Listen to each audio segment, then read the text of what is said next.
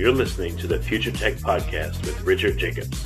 Future technologies such as artificial intelligence, stem cells, 3D printing, gene editing, Bitcoin, blockchain, the microbiome, quantum computing, virtual reality, and exploring space are much closer than you might think. In fact, many early versions of these technologies are in play right now, and the companies that are using these technologies are the focus of this podcast. My goal for you, the listener, is to learn from these podcasts. You may very well learn something that may change the course of your life for the better, steer you towards a new career, or give you insight into addressing a thorny medical problem. Remember, this podcast and its content is informational in nature only. No medical, tax, legal, financial, or psychological advice is being given. If you've enjoyed the podcast, please listen, subscribe, like, and tell your friends about it. Thank you.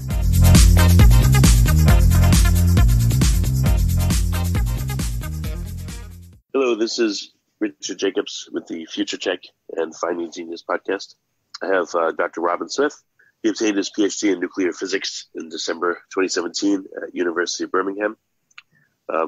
Since approximately August 2017, he's been a lecturer in physics at Sheffield Hallam University in the UK, specializes in the fields of radiation detection, nuclear data, nuclear structure, and nuclear astrophysics, examining atomic nuclei and things like that. So I'm glad to have him. Robin, thank you for coming. How you doing? Yeah, thank you for having me. I'm very well, thank you. Just about recovered from the new year. Yeah. Oh, good. Yeah. So what? Well, maybe it's a strange question. What interests you in nuclear physics as opposed to other areas of physics? Why that area? I'll be honest. So my day job here teaching at Sheffield Hallam involves a lot of teaching. So I teach all areas of physics as a uni professor. And I'd say that most researchers in physics, they kind of fall into their field through just kind of blind luck. You know, you work your way through a degree program, you get acquainted with certain professors, and then you kind of fall into a particular discipline. Obviously, if you're in that discipline and you didn't like it, then you'd kind of fall out of love with it and move on to something else.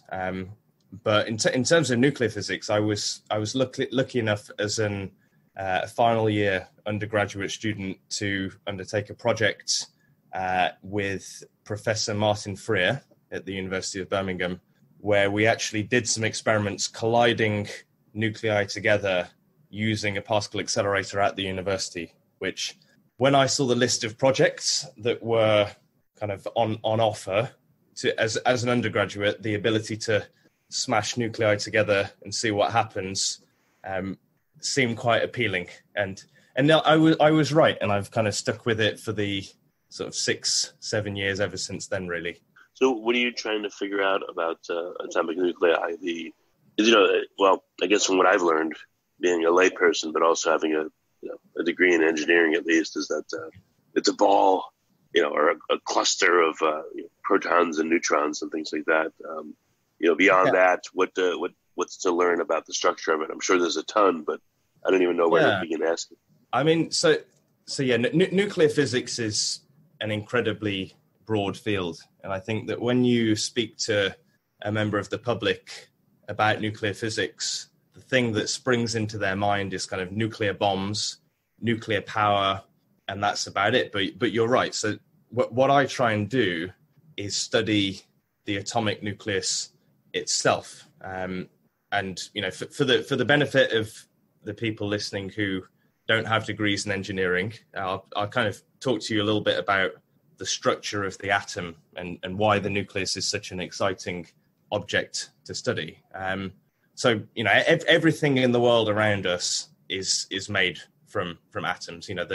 The table, the laptop computer that I'm talking to you through, so it's all made from atoms, these individual building blocks that make up everything in the world around us. Not a new idea. Okay, it's been floating around since the ancient Greeks. But those atoms themselves, unlike what the Greeks thought and unlike what they thought, maybe 150 odd years ago, the atom itself is a divisible object. It's made of composite parts. It's made from these light particles called electrons that whiz around the outside. They're incredibly light. And then at the very center of the atom, there's an object called the atomic nucleus. Now, it's around 1 million times smaller than the atom itself, but alongside that, it contains over 99.9% of the mass of the atom. Okay, so you can imagine that that object is incredibly dense, far denser than any material that we're likely to kind of pick up and examine in our hands. Just to put it in context, if I got a lump of rock that's around 1,000 kilograms per meter cubed, if I were to grab one of the densest materials on Earth, let's say tungsten, you're looking around 10,000 kilograms per meter cubed. But an atomic nucleus is around 10 to the 17 kilograms per meter cubed. Right? So it's an incredibly dense object, unimaginably dense. Okay, the equivalent would be, if I want to bring this into the real world, if I was to get every single human being on Earth and squeeze them into a playing die, that's how dense the nucleus is. Okay, so it's an incredibly dense object that surpasses anything that we could possibly imagine in the world around us. I have a weird question. Yeah. Since it's so dense, I know. All right. Well, that may be totally wrong. I know gravity is also a function of the masses involved, but on a tiny, tiny, tiny scale, on the scale of I don't know, on the nanoscale, or I guess way smaller than that, is there a gravitational force exerted by the nucleus on the electron or electrons that are surrounding it? So this is the weird thing about nuclear physics, right? So I'm glad you brought that up. In nature we've got 4 fundamental forces. The ones that we see generally in the world around us are gravity. That's one of them. We have the electromagnetic force, which you can experience day to day. But there are these 2 other forces. One's called the weak force. And the other one, which is the one that binds the atomic nucleus together, is called the strong force. Now, the electrons are bound to the nucleus by the electromagnetic force. So the nucleus itself is positively charged. It contains particles called protons and neutrons. Okay, so these are the subatomic particles, protons and neutrons. The nucleus itself has a net positive charge, and the electrons are drawn towards it through the electromagnetic force. And that's, tens of orders of magnitude higher than the gravitational force. So for all intents and purposes, we, in atomic physics, we ignore the effects of gravity. Okay, the force that binds the atom together is the electromagnetic force that we know a lot about. The force that binds the nucleus itself together is called the strong interaction. And it's, as the name suggests, it's the strongest force in nature. I think it's around 40 orders of magnitude stronger than gravity. But although it's the strongest force, it's the one that we know the least about. And actually studying nuclear physics, studying the shapes of atomic nuclei, measuring nuclear reactions, the nuclear physics at its core is kind of trying to understand not only the nucleus, but the force that binds it together, this so-called strong interaction. And I guess I have a lot of weird questions here. So, okay, if it's the electrostatic force or I guess if we look at a hydrogen atom, very simple, just a proton in the nucleus and one electron. How come the proton and the electron aren't just drawn towards each other and then they collide, by the force? Yeah. So, I mean, it's similar to how the moon orbits around the Earth. If you were to have the moon and the Earth next to each other, there's a gravitational force that extends between the two of those and pulls them together. But the fact that you have some initial motion means that the gravitational force induces an orbit of the moon around the Earth. And in a similar kind of way, the motion of the electron around the atom means that it can sit in this complex, quantum mechanical orbital that's stabilized by the electrostatic force without it being dragged into the very center. Now, if you were to try and model the atom like the solar system, for example, if we treated the nucleus like the sun and the electron like a planet, for example, and then you just treat them as these 2 little objects orbiting around each other, that model breaks down. That's called the Rutherford model of the atom, developed nearly 100 years ago. And it turns out that that system can't be stable because as the electron would orbit around in this kind of circular path around the nucleus, it would radiate energy. And in doing so, it would kind of spiral in towards the center of the atom and hit the nucleus. And herein kind of lies the origins of quantum mechanics. Okay, quantum mechanics was developed in line with the understanding of the atom. And the only way that an electron can live in an atom in a stable way without this kind of spiraling into the nucleus is if it behaves like a wave. Okay, and this is the kind of founding part of quantum mechanics, that subatomic particles behave like waves, not like these little billiard or pool balls orbiting around each other. The electron, in fact, behaves as a wave and exists around the nucleus as this probability wave. Well, when you say a wave, I guess a stupid way of putting it is, where is it waving? Is it pulsing in and out of existence, like in and out of the vacuum, or is it pulsing and waving, in a line with its direction of travel? Is it, where is it? Yeah. Where are the crests and troughs of the wave appearing? So the crests and the troughs all depend on the quantum mechanical state that the electron lives in inside the atom. Now, for hydrogen, the example that you gave, the electron lives in an orbital that has zero angular momentum, and that means that the wave exists as kind of a spherical blob around the nucleus. And so it's not a wave in the classical sense that you would imagine a wave traveling down a string or on top of, a wave traveling along the surface of water. It's more like a probability wave. So the electron occupies a probability wave around the nucleus.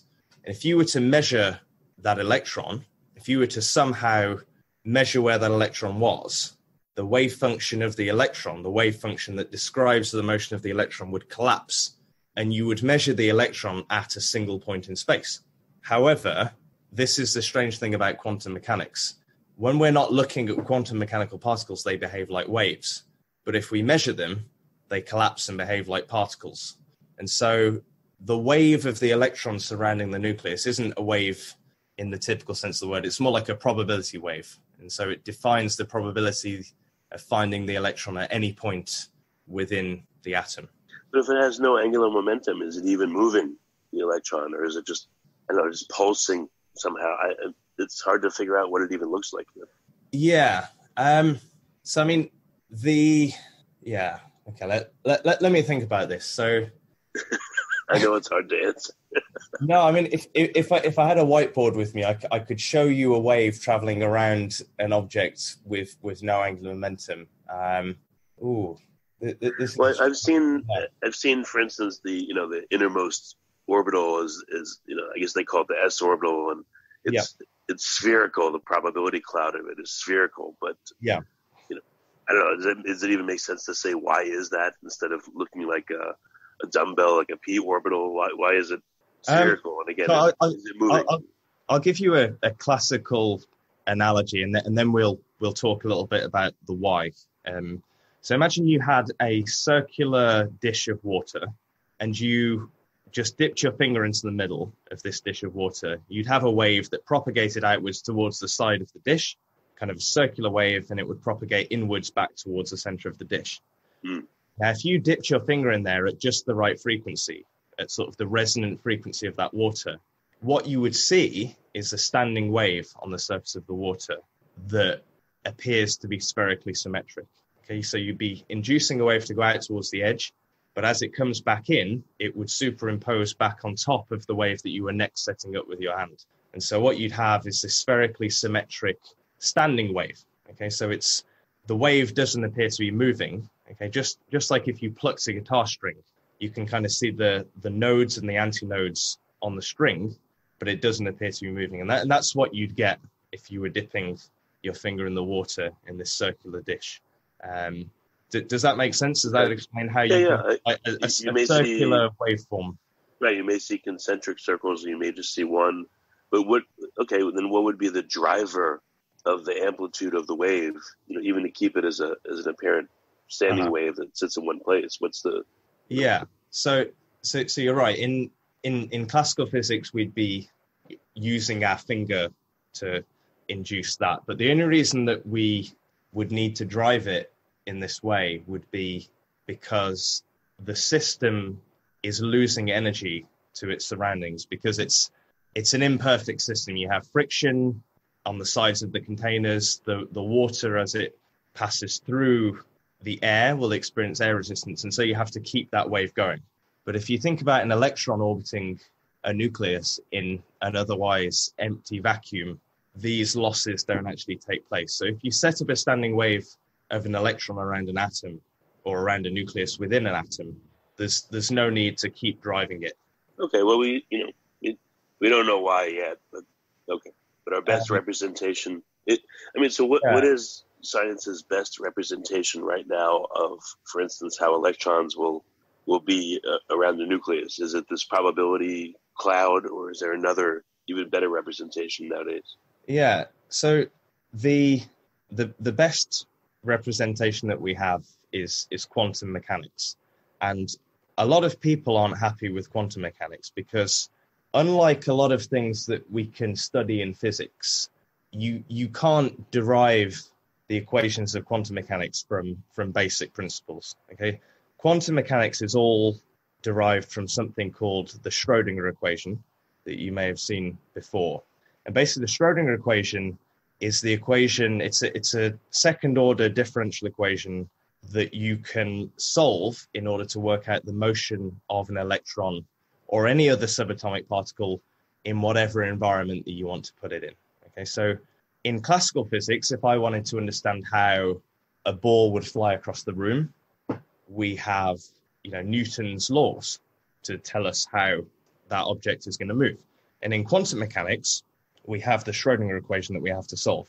And it takes the form of a wave equation. So in all areas of physics and engineering, you have wave equations. And it basically tells you how a wave will propagate within a certain medium. And we have something analogous in quantum mechanics called the Schrödinger equation. And it's troublesome because every other theory in classical mechanics, we can kind of derive and think about from first principles, and it makes intuitive sense. But in quantum mechanics, we have to base our belief on the theory or on a theory that has just been dreamt up by somebody called Schrödinger. And so Schrödinger's equation is more like an axiom. We build quantum theory on top of Schrödinger's equation, but there's no way to derive it. And so all of the electron behavior in an atom, all of the nucleon, the neutron and proton behavior inside the nucleus is all derived from this Schrödinger equation. So if you look at, for instance, a hydrogen atom, and you compare it to a gold atom, with tons of more protons and neutrons and electrons and different orbitals, does the electron behave more classically and a hydrogen atom behaves more in a quantum sense because it's so much smaller, or no? So there's a new sort of area of physics that's developing at the moment that I don't know a particularly huge amount about, but it's called quantum biology. And it's the idea that quantum mechanical effects can maintain a significance and an importance even in biological systems, which are much, much larger than kind of atomic or molecular systems. So the gold atom, you say compare with the hydrogen atom, it's still fully quantum mechanical. You can't approximate the gold atom or the electrons that are traveling within that gold atom in a classical way. But what I would say is that the gold atom is a lot more complicated to analyze. The reason being that in the hydrogen atom, you have a proton and an electron, and it's a two-body system. So you only have to consider the interaction between those two particles. In the gold atom, which has, I forget the atomic number of gold, maybe 80-something electrons, you have the interaction of each electron with the positively charged nucleus, but then you have the repulsive force between each of the electrons themselves. And so it's a strongly perturbed system that is a nightmare to analyze. You need a supercomputer if you wanted to fully understand the motion of all of the electrons in the gold atom. Whereas with Isn't the that hydrogen amazing? atom, everything can be done analytically on pen and paper. Isn't it amazing? Just trying to analyze one gold atom would take, supercomputing power that, I don't even know if we have it. Now imagine a system of, 10 to the 80th atoms or 10 to the 20th, whatever it is, like an organism. It would just be unbelievably complex. I don't know how you'd model it at that level. Yeah. So I'm just trying to think of the name of the theory. There's a theory in quantum mechanics where you can show that in the limit of large systems, that quantum mechanical rules tend towards the classical counterparts, which is why when I throw a baseball across the room, it doesn't behave like a wave and kind of flutter across the other side of the room. It behaves as a solid object, which is because, somewhere along the line, the quantum mechanics kind of gets washed out. But on the level of individual atoms, that doesn't happen. And you're right. It's incredible to think that even a gold atom we can't fully understand. But atoms much, much smaller than gold are difficult to understand. If you wanted to model an atomic nucleus ab initio, so from the beginning, computationally, if you wanted to look at the interaction between every single proton and neutron inside a nucleus, typically you can only really do that for very light nuclei, for ones that have up to around 40 protons and neutrons in total. Anything more, and the system kind of grows out of control, and not even the most powerful computers can deal with that. Well, is there, I know these will be impossible questions, but, how is it, for instance, in different atoms, supposedly the only thing that differs is number of protons, neutrons, and electrons, yet they have all these different properties. Yeah. Where do you think the emergence comes from? If you just have a naked nucleus, or let's say you just have a proton that has certain properties, but once an electron is, in partner with it in a hydrogen atom, now it seems to have these emergent properties. And same thing with one atom versus another atom, and same thing with one, molecule versus another molecule. Where do these emergent properties come from? So they emerge purely from quantum theory. Now, it's not just in atoms. You're right. If I were to add an extra electron to a hydrogen atom, say I had, a negatively charged ion of hydrogen, its chemical properties are completely different to that of normal hydrogen. And in the same way, if you have a bare neutron, if you just have a neutron sat in space, the neutron is unstable. And after however many minutes, it will decay into a proton via beta decay. But if you get that neutron and join it with another proton to make the deuteron, so the nucleus of heavy hydrogen, deuterium, then that neutron becomes stable and it can exist, as far as we know, forever.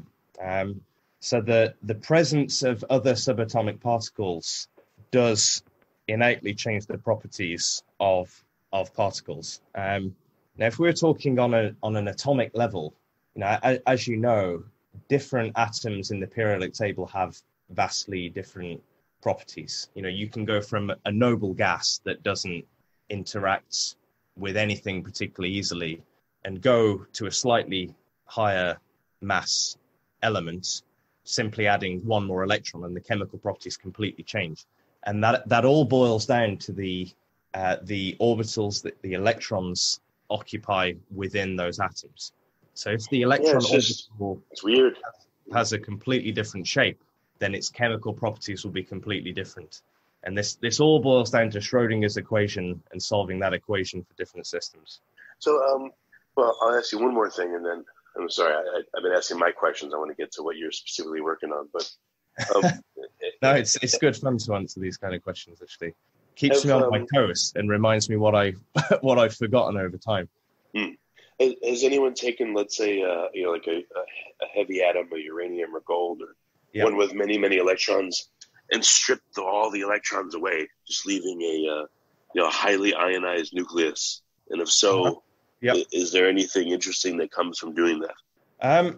So if we want to study nuclei, which is what what I do for a living, we have to strip the electrons away from the nucleus in order to accelerate the nucleus and collide it into something else. So actually stripping electrons away from the atom is the way that we sort of begin to study the atomic nucleus. And the properties of the nucleus itself are completely independent of the electrons that surround it. So, I mean, you can strip the electrons from whatever atom you want to, but the interesting things would only happen after you've done something with the nucleus that you're left over with. So as an object on its own, if you strip the electrons, it would be a highly charged object. It would move in an electric field. But if you wanted to learn about that object, you have to resort to using particle accelerators, which is what my research kind of encapsulates, really.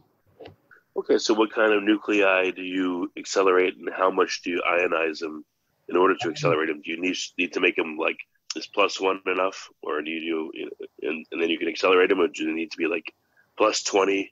Has any atom been ionized to like +50 or +90, for instance? So the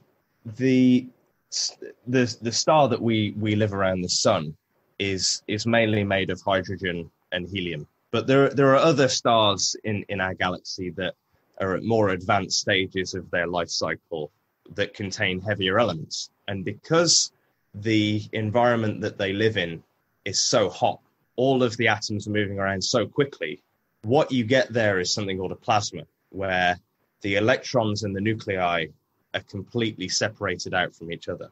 Now, for my own research, you asked what nuclei that I study in particular. Just a couple of case studies. So the one nucleus that I've spent a lot of time studying is called carbon-12. 6 protons and 6 neutrons make up carbon-12. But there's a theory in nuclear physics called clustering, which is the idea that smaller nuclei may exist within bigger nuclei.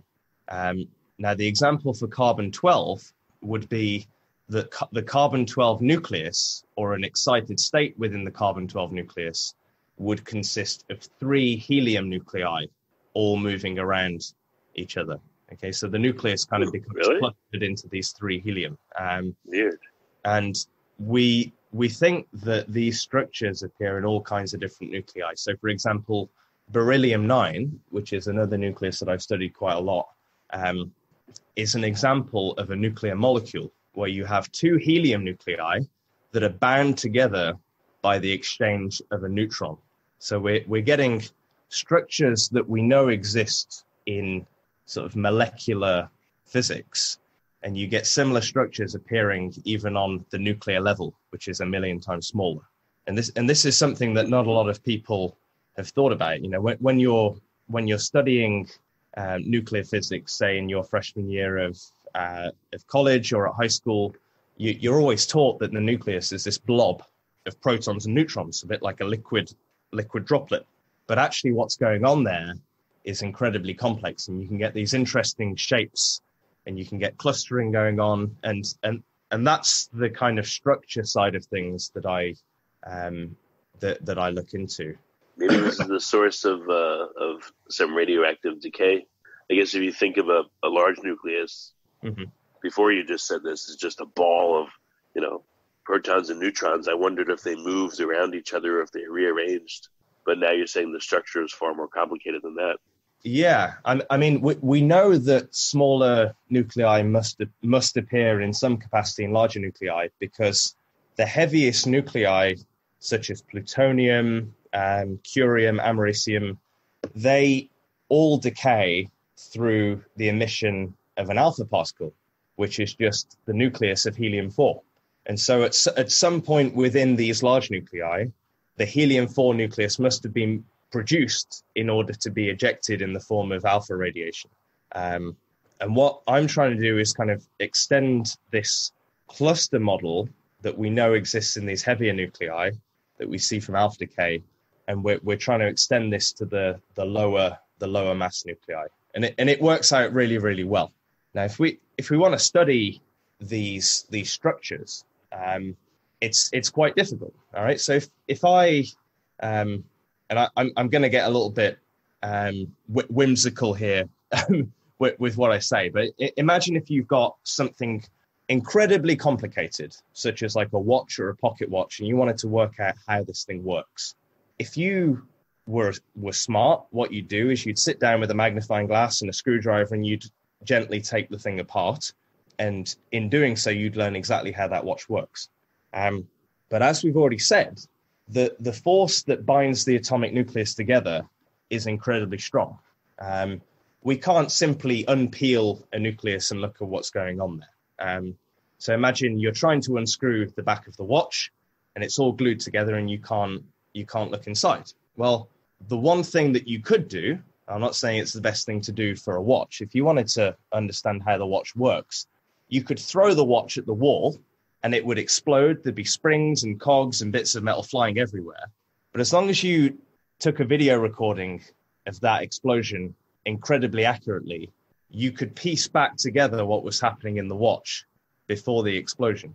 And that's kind of what we do in nuclear physics. If I want to know what's happening or what the structure of the carbon-12 nucleus is, I would create a target of carbon-12, and then I would fire a beam of other particles onto it, let's say helium nuclei. That would excite the carbon into some higher energy state, perhaps a state that involves this clustering into helium nuclei, and then that state would explode or decay, and it would break apart, and we want to record that as accurately as we can in order to piece together what was happening during the nuclear reaction. When you use as your accelerated objects are helium nuclei, or are they just protons? Like, what is your preferred accelerated object? And if you smash a proton versus a helium nuclei, what's the difference? So the answer to that's quite subtle. We drew on the idea of angular momentum earlier. Now the helium nucleus has no angular momentum. It's the system is quite inert in that sense. There's no angular momentum, and at the same time, the carbon-12 nucleus in its ground state also has no angular momentum. And so if you collide the helium nucleus with the carbon, you have two systems of zero angular momentum interacting. And it turns out that during the analysis, those systems are just a lot easier to analyze. The proton, on the other hand, okay, you can kind of do the same thing. You can excite a nucleus with a proton, but because it has angular momentum, the analysis is just a little bit more difficult. Okay, working out how these fragments fly apart, the angular distribution that they each have as they're kind of separating out during the decay is just a little bit more complicated to analyze. So you're right. It's a good question. So if you fire a proton directly at carbon-12, the spray pattern of the protons and neutrons, et cetera, that come off of it will be at an angle, because the proton, even though it has its own internal angular momentum, so that it preferentially sprays particles in a direction. Exactly, yeah. So if you collide one particle into another, let's talk simply for a second. Let's say I collide helium with carbon. What happens is I produce an excited state in the carbon, and that excited state will have some angular momentum. It might have zero angular momentum, might have 1 or 2 units of angular momentum. But the way that we recognize the angular momentum of the state that's produced is by looking at the relative directions of the particles that are emitted.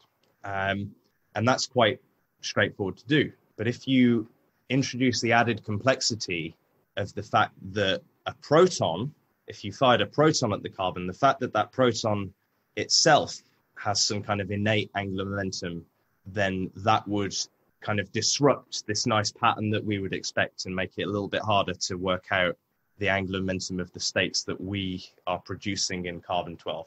How fast is again, I don't have the words for it, but how fast is the step between periods of time in which you can observe the collision?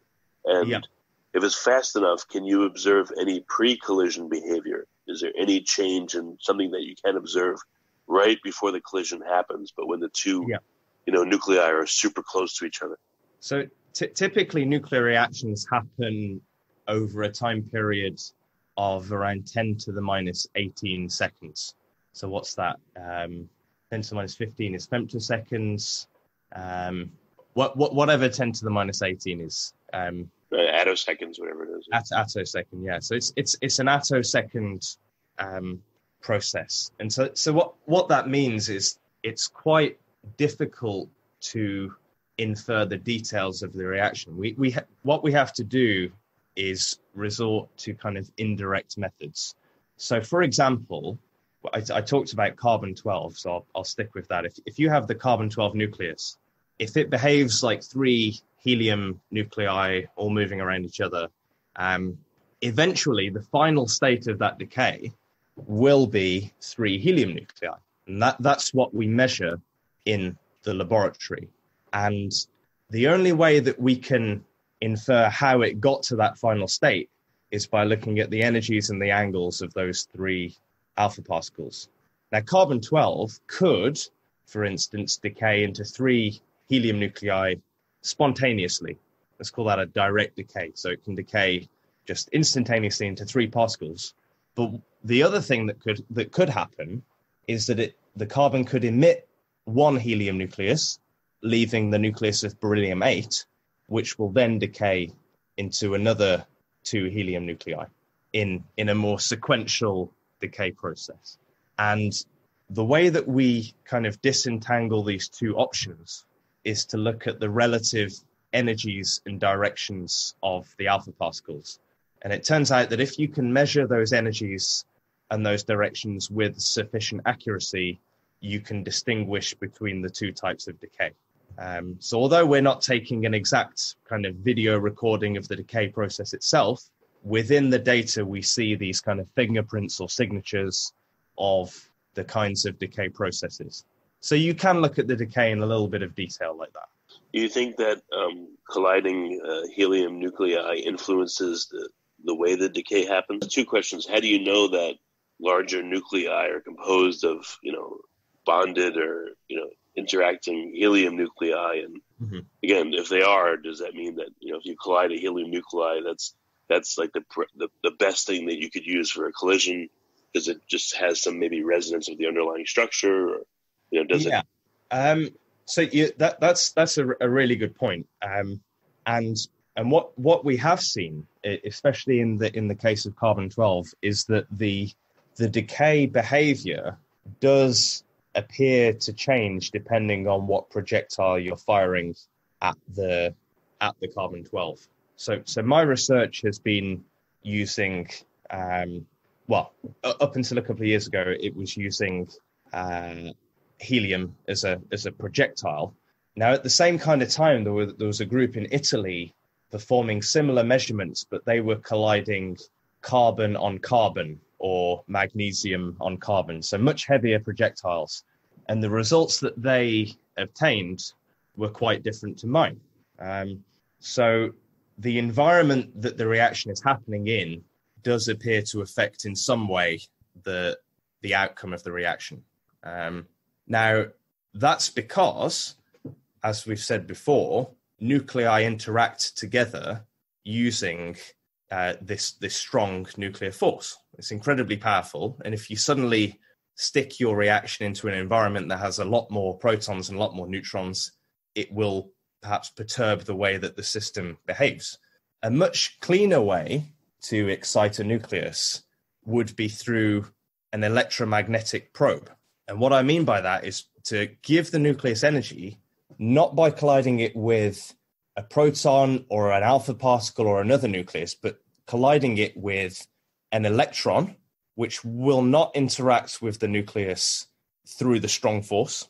Okay, so it won't interfere with the system so much. Or alternatively, you could collide into your nucleus a high energy photon of light. And this is something that's really taking off at the moment. New facilities being built around the world, basically building huge high energy gamma ray lasers that we can collide with our nuclei and study them more cleanly. Well, when you say it more cleanly, what do you mean? when you compare the results of the Italy group versus yours, what's different about them, and what does that tell you? And if you use a high energy photon, what happens, and what does that tell you? So if you collide, let's say we collide helium with carbon. If you view it as kind of a game of pool in a bar, you're hitting helium, this small pool ball, off carbon, which is this kind of weird shaped composite object. But the decay of the carbon, the reaction happens so quickly that decay happens while the initial helium that you were scattering from it is still in the vicinity. Does that make sense? And so the presence of that helium is going to affect the decay of the carbon as we measure it, and sort of perturb the decay and kind of limit how well we can understand what's happening in that nucleus. What the Italian group did was they didn't collide helium, they collided carbon or something heavier, and their results differed slightly. And you would expect that in a sense, because you've excited your carbon to some high energy state, it's going to break apart. But now, instead of being in the proximity of a helium nucleus, it's in the proximity of a much larger nucleus, which is going to perturb the system and perturb the decay in a slightly different way. And the difference in using an electromagnetic probe, such as an electron or such as a high energy photon of light, is that you can give the nucleus energy and then measure what happens during the decay without the presence of an extra nucleus in your system. Oh, okay. I see.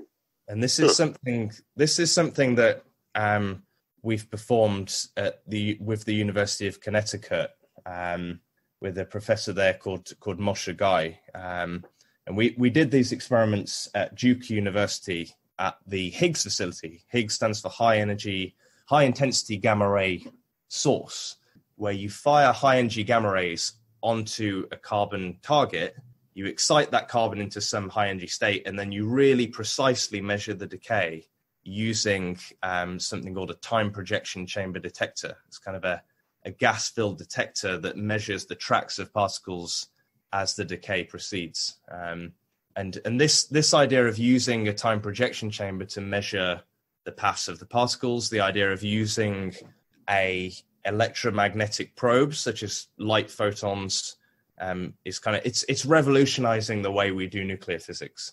So what are some of the big conclusions that have been coming from this work, over the past few years? Yeah. So in terms of carbon-12, a study that was performed a few years ago that I just talked about, using the Higgs facility at Duke University, colliding a beam of light onto a carbon target, measuring what happens. What they determined was that carbon-12 itself is made of 3 helium nuclei in kind of an equilateral triangle configuration, and the excited states within carbon correspond to spinning those 3 helium nuclei like a spinning top, which I think is pretty cool. So it's kind of a rotational excitation of the ground state of the carbon-12 nucleus. Does that make sense? You're saying a nucleus an atom can exist in not only different ionization states, but can it exist in a excited nucleus versus unexcited nucleus state, regardless of the electrons around it? Exactly. So the electrons don't really come into play. This is all about the nucleus as an object in its own right. No, I know, but in nature, out in the universe here, I'm sure that high energy rays are interacting with nuclei all over the place. So do you think there's any stability to, atoms wherever they are in us, around us, et cetera, that have excited nuclear states versus, the normal state? Yeah, well, there's a really famous instance of that I can tell you about. So in Sheffield, where I currently live, which is in the county of Yorkshire in England, and in Yorkshire, it's home to a really famous physicist called Sir Fred Hoyle, and what he discovered around 50 or 60 years ago now was an excited state in carbon-12. So carbon-12 generally in nature exists in its ground state, its lowest energy state. But what he found was that in stars, as carbon is being produced during these nuclear fusion processes, the carbon-12 exists in something called the Hoyle state, which is this high energy excited state consisting of 3 helium nuclei. And what we found is that this excited state, you can rotate, you can vibrate and build excitations even on top of that. And so you're right that these excited states appear in nature. And in the case of the Hoyle state, it's really important because it turns out that in red giant stars, which is what happens when a star such as our sun has finished burning its hydrogen, it begins to burn helium. In order to build heavier elements on top of helium, you need the near instantaneous convergence of 3 helium to form carbon-12. And what Fred Hoyle suggested was the existence of a state or a high excited state in carbon-12 consisting of these 3 helium nuclei in kind of a triangle that exists in nature. And that's what's been proven in the laboratory. And this is what we're studying in more detail now. So it sounds like a helium nucleus is a building block of, of atomic nuclei. Are there any other building blocks that you know of that are out there besides the individual proton and neutron itself, maybe? Yeah. So this idea of the nuclear molecule can be extended into all kinds of other nuclei. For example, the magnesium nucleus. Some of the excited states of the magnesium nucleus can be thought of as 2 carbon-12 nuclei in kind of a dumbbell configuration, rotating around one another. The helium nucleus as a building block is the most suitable because it's the most stable configuration of protons and neutrons that you can have. If you were to look at the binding energies of different nuclei, or the binding energies per nucleon, so that tells you how much energy binds the nucleus together divided by the mass of the nucleus. The helium nucleus is way, way higher than every other one. And that all boils down to the quantum mechanical orbitals that the protons and neutrons within helium live in. So helium is the strongest building block, and it's the most tightly bound cluster that you could get within an atomic nucleus. So although you can see other structures, let's say a carbon-12 and a helium existing as 2 clusters in a nucleus for oxygen-16, or 2 carbon nuclei in magnesium, those systems would only appear at higher energies. Right. That is, this makes it more complicated. Oh no. Huh. Yeah. It's something that not a lot of people even think about. As I said earlier, you're taught in high school, and to be honest, even at degree level when you study physics, that the atomic nucleus is this spherically symmetric blob of protons and neutrons. The idea that they can exist in these weird and wonderful configurations is foreign even to most physicists. Well, what's interesting, if you have a larger atom, it can have a very complex nuclear structure, but yet the orbitals of the electrons around it seem to be unchanged. As you go up and down the periodic table, you'll have, S's, P's, D's, etc. Those don't seem to be affected by, apparently, by the underlying structure of the nucleus. Well, or maybe I'm wrong. I don't know. This is a really interesting point. So another way that you can study the shape of a nucleus is to actually measure incredibly accurately the electron orbitals. Now, the way that you would typically model an atom is a infinitely small nucleus at the very center, and the electrons interact with that nucleus via the electrostatic interaction. They occupy these orbitals, and those orbitals have particular energies. Now, as we know, the nucleus is very, very small, about 1 million times smaller than the atom itself, but it's not infinitesimally small. Okay, it's not a point-like object. And so it turns out if the nucleus has a finite size and it has a weird deformed shape, the shape of the nucleus will actually affect the electron orbitals within the atom itself. And studying those electron orbitals really accurately has been a way in recent years to study the structure of the nucleus itself. Really? Well, very good. Well, Robin, I'm sorry I questioned you to death here, but it's really fascinating, at least to me, obviously to you. So what's the best way for people to start down this rabbit hole and learn more about nuclear physics and about what you're doing? Right. Well, the best thing I'd say that you can probably do is to visit my website. I'll give you the link to it that you can upload with the podcast. Either my website at Sheffield Hallam or my one at University of Connecticut. That's got lots of reading and resources where people can, as you say, go deep down the rabbit hole, further than most physicists will go, and learn about all this weird nuclear physics stuff. Okay, excellent. Well, Robin, thank you so much for coming. I know it's evening where you are, and I appreciate you being here. No, thanks so much for inviting me on, Richard. It's been a real pleasure to talk to you, and thanks for your questions. It felt like at times that you were second guessing what I was going to talk about next. So the sign of a good interviewer, I think. Thank you.